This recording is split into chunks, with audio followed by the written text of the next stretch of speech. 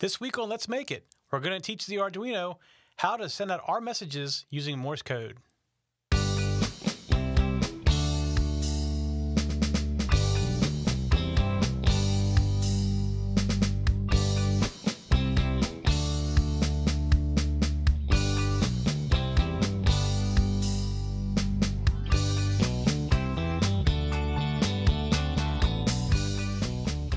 Hello, welcome to another episode of Let's Make It. This week, it's a little bit simpler than the past weeks. We're going to have a little bit of fun as well. Should be a lot shorter this week. This week, actually, I'm going to see if you can guess what we're going to do. Let me go over to the Arduino.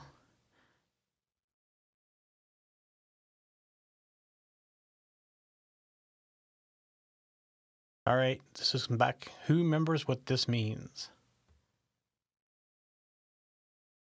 I won't keep you hanging for very long. It's actually SOS, and it's in Morse code. This week, we are going to build some projects with the Arduino for sending out Morse code. And the first one we're going to look at is the one you just saw running. It just constantly loops around sending SOS, save our souls, or the come save us, one that everybody kind of knows. Growing up as a kid, you probably learned the SOS signal, the dot, dot, dot, dot, dot, dot, dot, dot, dot. So almost everybody knows what SOS means. But we're going to go through the program with the Arduino. And it's actually a fairly simple program for the SOS. And then we're going to make it a little more complicated where you can send it your own text to send out your own message.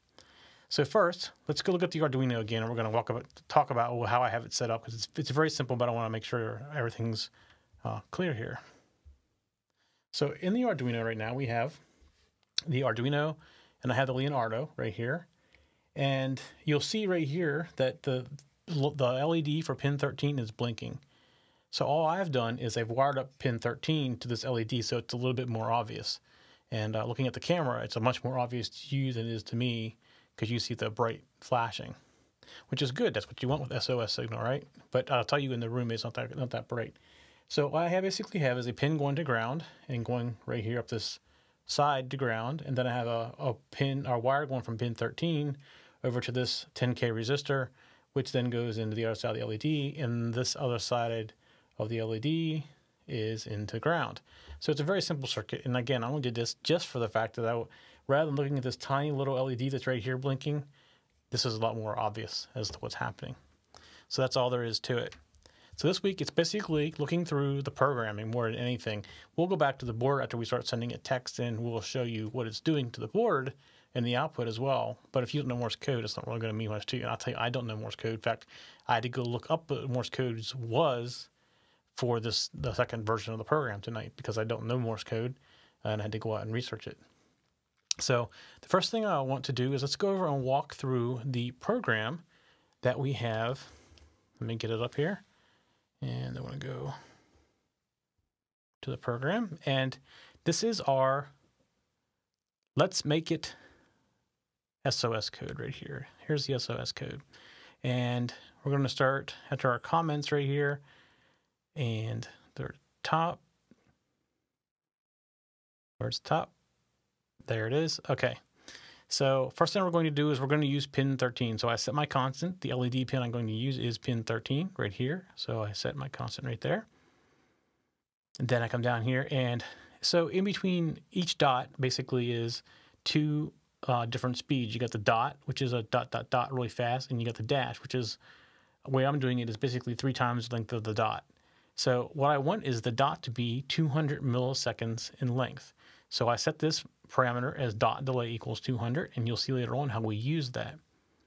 Now in this very first program, it's going to be a lot simpler than the second program where we got look at what was sent to it. But the first thing I do in setup, and the only thing I need to do in setup in this program is actually set the pin to output.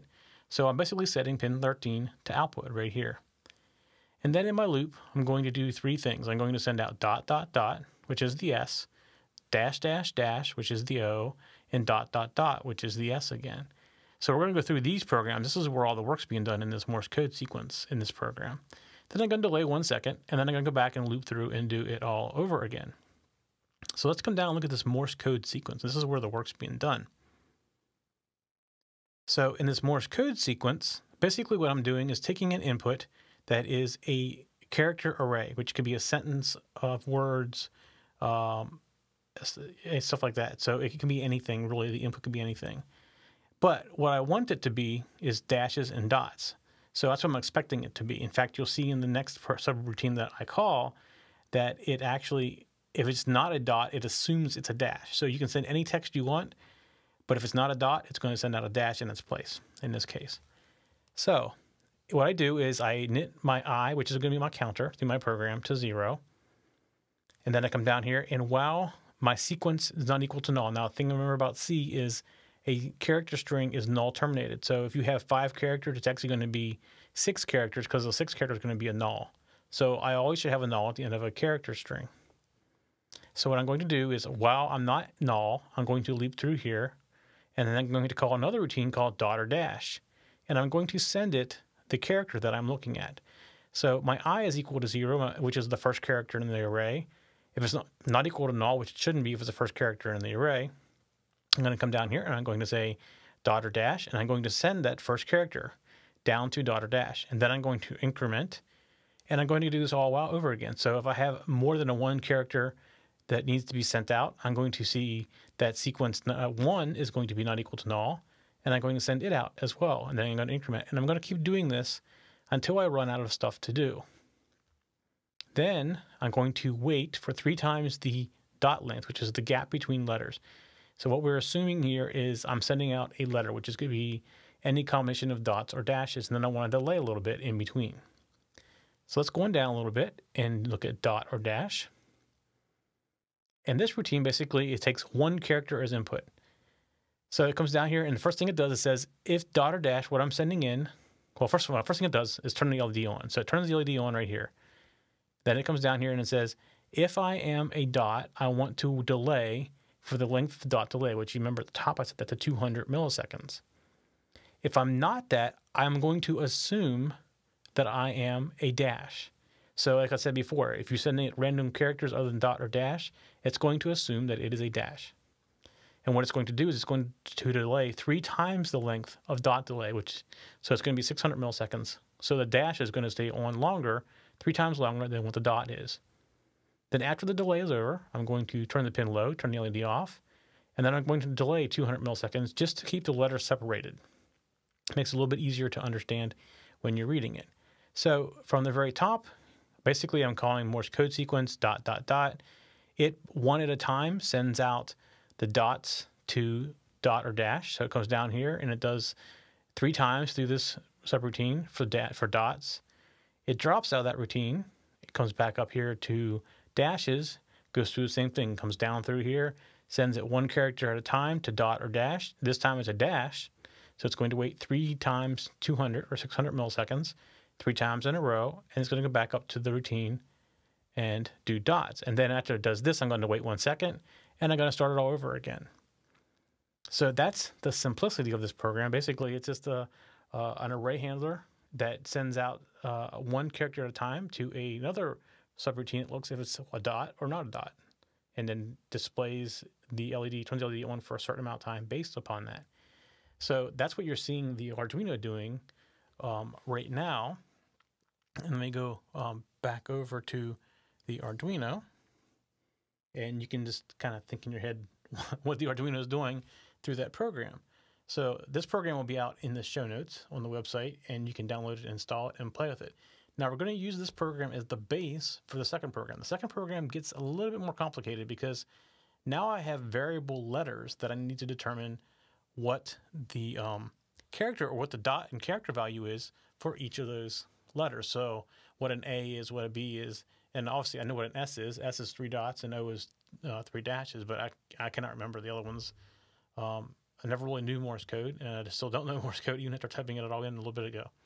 So what I'm going to do now is load the other program. I'll go back to the laptop. I'm going to load the other program, and we're going to look at it as well. So let me get in here, and I'm going to hide this one. And that's the right one. Yes, the right one. So let me push this out.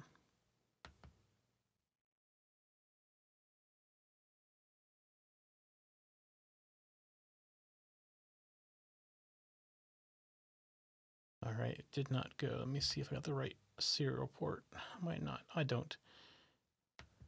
And then push it out again. There it goes. And it's there. So now you see the Arduino. It's sitting here doing nothing at this moment. And what it's waiting for is input. So I'm going to walk through a little bit of the program, and I'm going to show you input and what it does as well. So let's hop back over to the program. And let me go back to the top. And this program is going to take input from the serial port. So this is what you're going to see that being set up right here. First of all, we see from the other program, LED pin 13, same as the other one. And we have dot delay just like the other one. Here comes the letters. So basically, this is an array, and it starts at 0 and goes up to 25. So it's for 26 letters. And even though you see a capital A here, this is going to represent both a capital A and a lowercase a. And we'll show you that in the program and how that represents it. But what you need to think of really is the dot and the dash is the A. And then for the B, it's a dash, dot, dot, dot. And then for the C, it's dot, it's dash, dot, dash, dot. And then for the D, it's dash, dot, dot.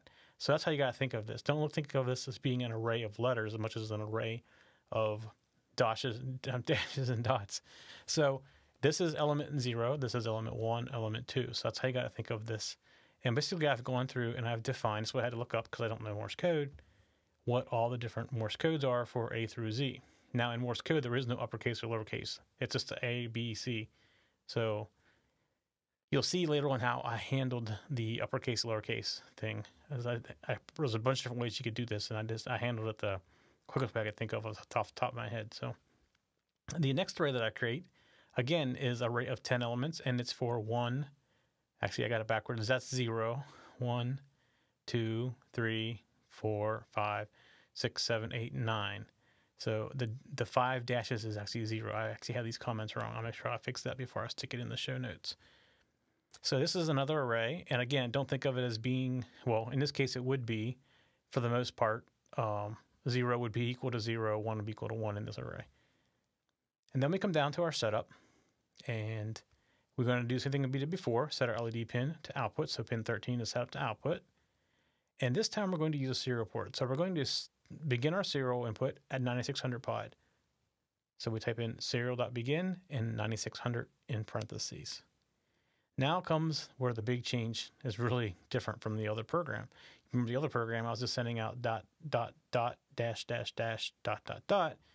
In this program, I'm going to take input. So basically what I'm doing is I'm first of all defining this character value of CH.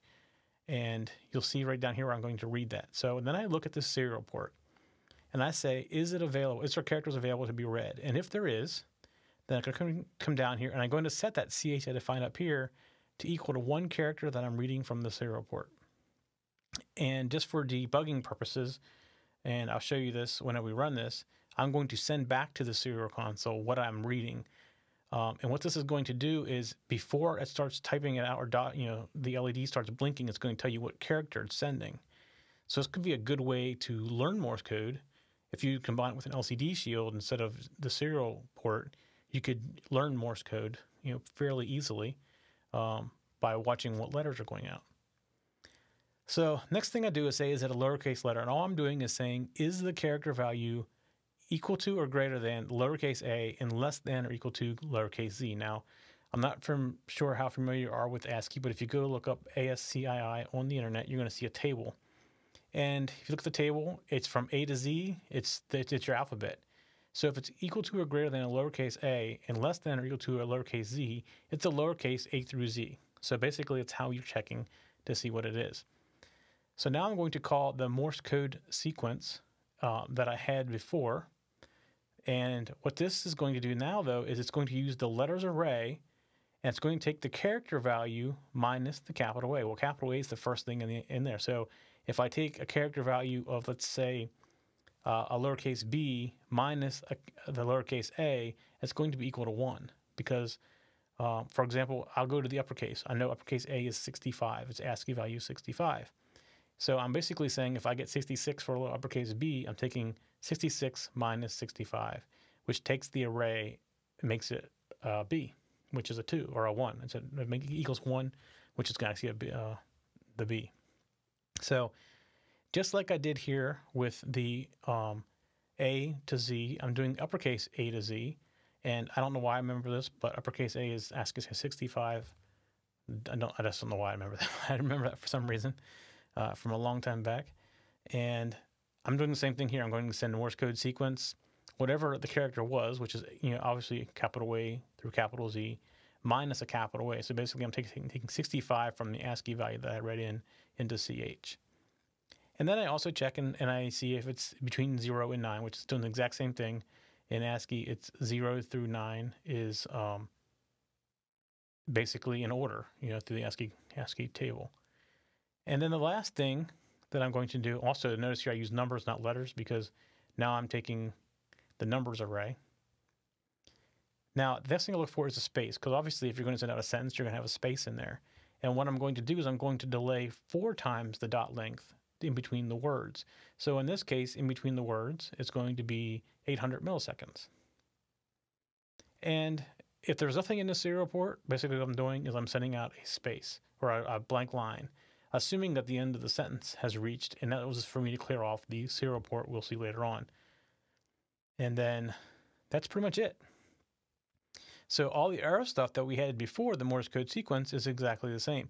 So where this could get confusing is you got to remember what is in this letters array is not a letter. It's, for example, A was, if I was lowercase a minus lowercase a is equal to 0. So I come up to the top and the 0 element is dot dash. So I'm going to send out to that function that we used before dot dash, and it's going to do just like the other program did. So if you come down here to Morse code sequence, I'm sending it dot dash. It's going to loop through here. The first time through, it's going to be equal to sequence 0 is going to be equal to dot. It's going to go dot or dash. It's going to come in here to dot. I'm going to delay for 200 milliseconds and then turn the LED back off. And then I'm going to wait 200 milliseconds to go back. Then I'm going to do the dash. And it's going to come down here and it's going to turn the LED back on. It's going to say it's not a dot. So it's going to delay 600 milliseconds, 3 times the 200. Turn the LED back off, delay for 200 milliseconds, and come back up. And it's going to go back up to the next character that it reads, and I'm going to do this all over again. So that may have just confused you. I probably went through that a little too fast, but if you walk through the program, I have commented this program fairly well, and you can walk through and see what it's doing. Now, I have this program loaded, and what I want to do is I want to show you what it does. Now, I will tell you that earlier when I was testing this, for some reason, my serial test in the Arduino is not working. So I'm going to use another program to do that. That's on my Mac. It basically does the exact same thing as what the program on the Arduino did. So let me bring that up here.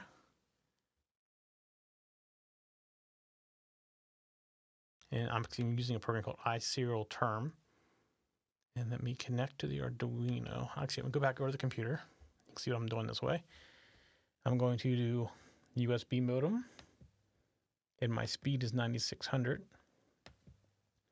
And I'm going to connect. So now I'm connected. Now I'm going to send out our favorite hello world. And I don't want to put a character turn on it, so I'm going to leave it off just like that. And I'm going to send. Now, I'm going to show you what the screen's doing. You see right here, it's scrolling up where it says HE, and now it's on L, and then it comes up and it says O. There's a space. There's W. There's O. And it'll go through the whole hello world. And what I'm seeing on the Arduino, I'm going to switch over to the Arduino and do this again and show you what it does. The Arduino is sending out this in Morse code, and now it's done. So the screen blanked out because it's done. So let me hop back over to the Arduino itself. There's the Arduino, and it's done right now. And I'm going to click on the send button one more time. There it is. And what you see it doing right now is sending out hello world. Like I said, I don't know Morse code, so I cannot confirm that's what it's doing, but I did look earlier, and if I put in the stuff correctly into the array, it is sending out hello world right now. It's on the L in the world right now. There's the D, and it's done. All right, so what I'm going to do is send out a little bit longer one.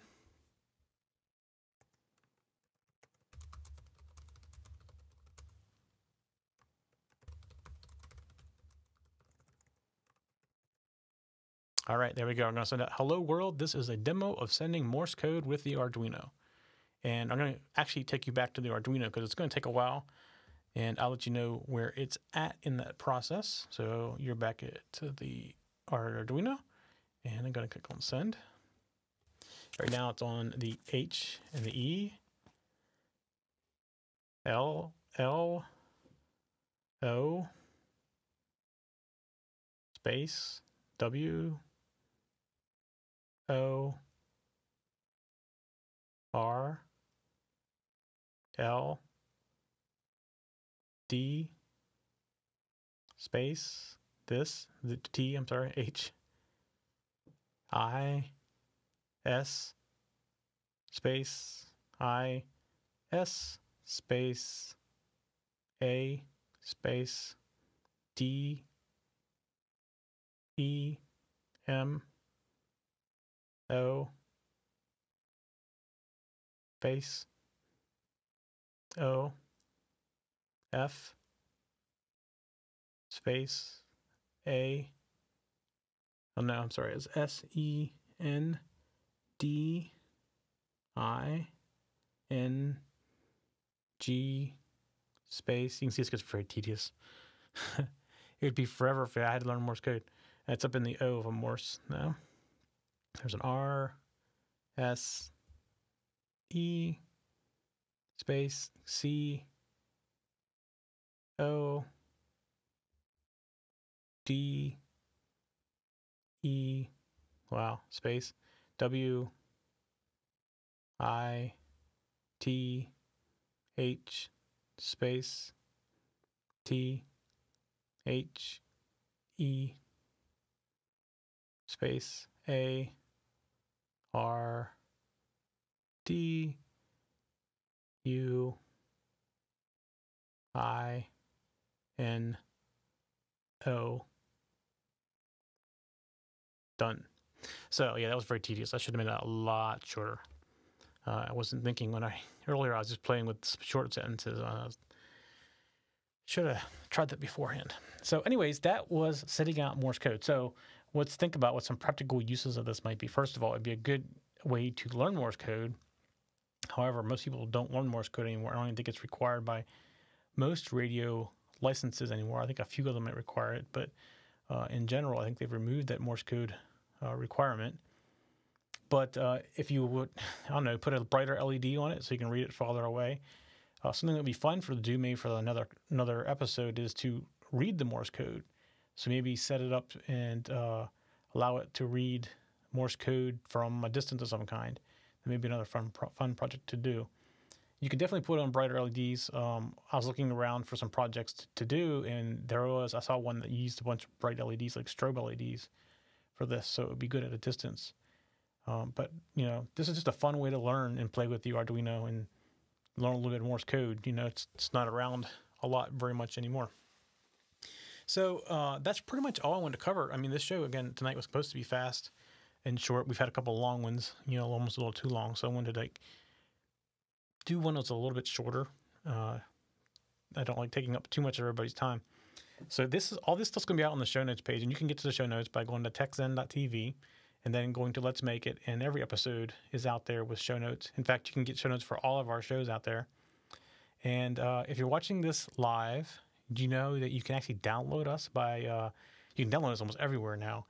You can download right to your iPhones, your iPad. You can do it through iTunes. You can go to any of the podcasting directories pretty much and sign up and get automatic downloads. This is available in both audio and video, although I think video is probably the most compelling considering what we're doing with it. But it's definitely available on audio. It's also on Stitcher Radio. Most of the internet radio networks carry us as well. We're on TiVo. You can get us on Roku. We're on Xbox now. You can get us on Zunes if you really want to. We're on the BlackBerry. So you can get our shows pretty much anywhere. And the best way to get it is to go out and subscribe, get regular downloads. If you like watching it on YouTube, we definitely have a YouTube channel for every one of our shows. Each show has their own YouTube channel. Best to go out there and subscribe, and you get regular updates with that as well. Now, if you're not listening to us live, we record this show every Tuesday now at 7 p.m. Eastern Time. And you can watch us live as we record it, and you can see all the mistakes that we make through all this. Plus, there's a chat room you can join, and you can chat with us. And before the show, we go live, and after the show, we stay live for a little bit and answer questions, things like that. It's kind of a little fun thing to do, and we can interact with you during the show as well if you come out and sign up and get on the live chat with us as well. All right, that is pretty much it for this week. Next week, I'm not quite sure what I'm doing yet. I'm just trying to find cool, fun projects out there to do. But if you have suggestions, the best thing to do is go to our show page, and you can either send us an email or you can send us a Twitter. There's a phone number out there you can contact us with. You can, if you want to send us a video, record it and set it up onto like Ustream and send it to us. And so not Ustream, but YouTube. And we send us a link to it. Just don't send us a video and email. It's probably too big, and it's better if you send us that. But you may see your video in a future show if you do that as well. So sorry about some of the technical problems we had tonight. Switching has some issues and a few audio issues here and there. So we're redoing our studio and rearranging things a little bit. So we had a few technical difficulties, but that comes with making things better, hopefully. All right, that's it for this week. We'll see you all next week on Let's Make It.